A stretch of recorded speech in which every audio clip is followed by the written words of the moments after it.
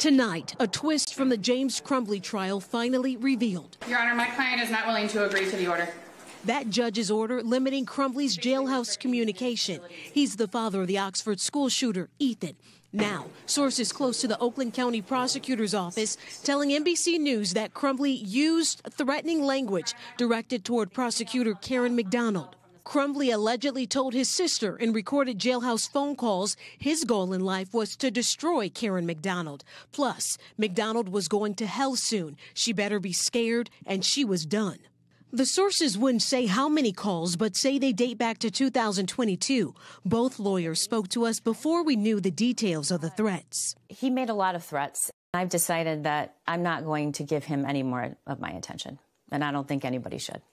So talking more about his threats just gives him more attention. There's a disagreement about what was said and the nature of that stuff. James and his wife, Jennifer, the first parents convicted of involuntary manslaughter in a mass school shooting carried out by their child, could spend up to 15 years in prison.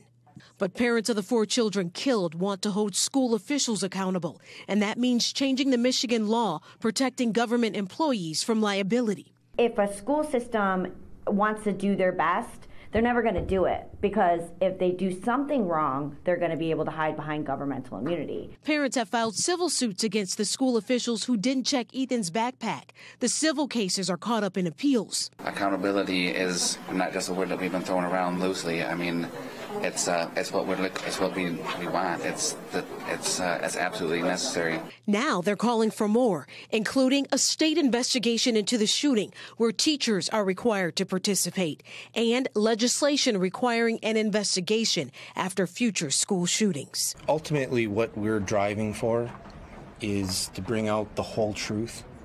We can't help our children, but we can help the rest of the country.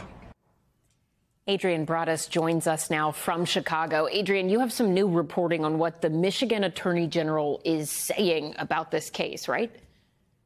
Yes, Allison, her office releasing a statement today saying in part twice she has tried to conduct an independent investigation. In a statement, she says in both instances, her offer to conduct that investigation was, quote, soundly rejected by the school board. Meanwhile, as we mentioned, those civil cases are still making their way through the Court of Appeals. Ellison. Adrian Broadus, amazing reporting. Thank you. Thanks for watching. Stay updated about breaking news and top stories on the NBC News app or follow us on social media.